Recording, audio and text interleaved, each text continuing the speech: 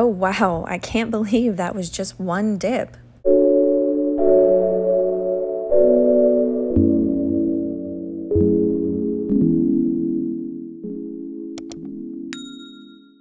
What's up guys? Welcome back to Sip and Dip with Chelsea. For today's video, we are going to be doing a super quick, easy fill on my dip nails.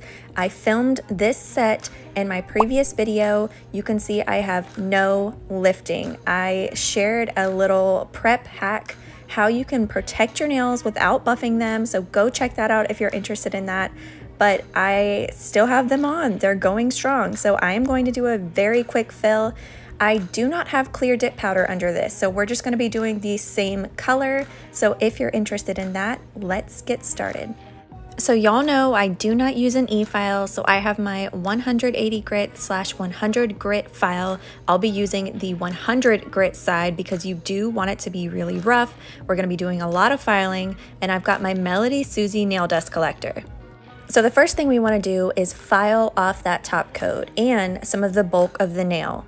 So let's say you are not like me and you don't want to use the same color.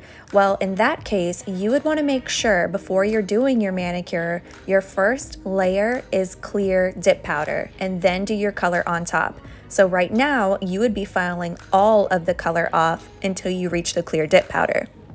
Or you could be sneaky and just do a much darker color on top that's very opaque and would cover over your bottom color.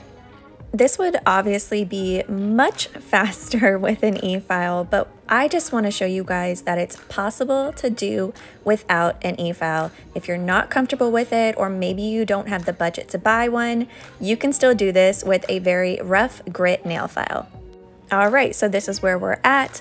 I'm just checking to see how my apex looks, how thick they are, and everything looks great. So I am going to move on now to prepping around my cuticle area.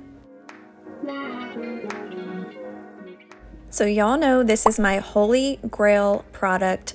I am obsessed with glass cuticle pushers. They are a total game changer. So I am just going to start pushing back all of my cuticle area and also doing little small gentle swirls on my nail to remove anything that is stuck there because that will cause a lifting issue. So that is 2 weeks of growth right there, and I like to use this side of the cuticle pusher to just clean everything out so we can get started.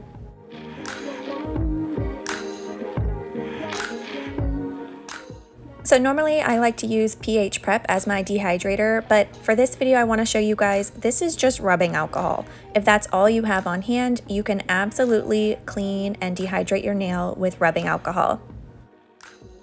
I'll be using Manny Boss dip powder liquids today. I am gonna do the same hack as my other video.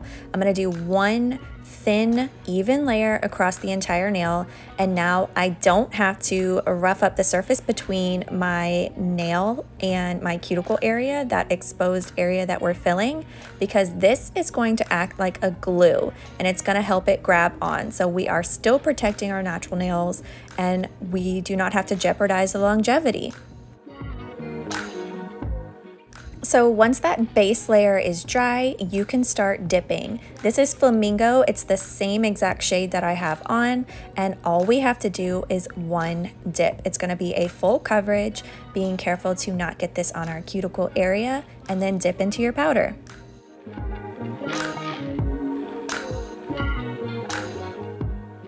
I'm just using a toothpick to clean up around my cuticle area and then tapping down any flakes that I see that are standing up, and that is it. Look at how nice that looks, one coat coverage.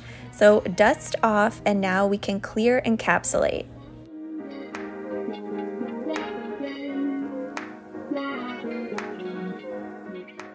I'll be using Revel Nails Vivian. This is their clear. Any clear dip powder will do. And now again, with your base liquid, do one full layer on your nail and dip into the powder.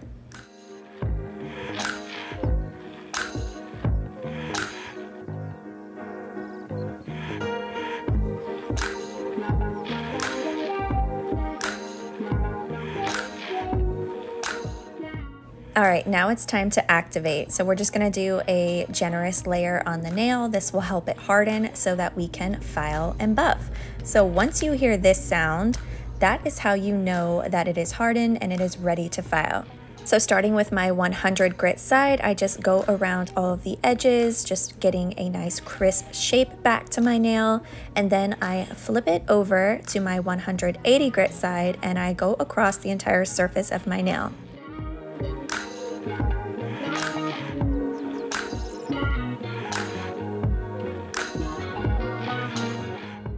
Once I'm done filing, I just move on to buffing, so I buff the entire surface, just making sure everything is smooth.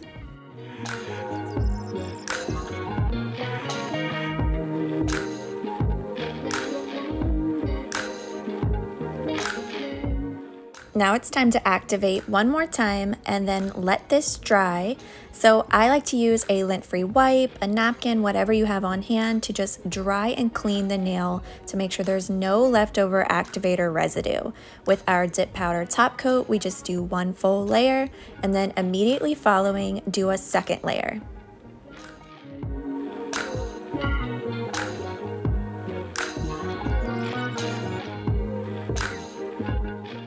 Once that's dry, apply your favorite cuticle oil and you are done.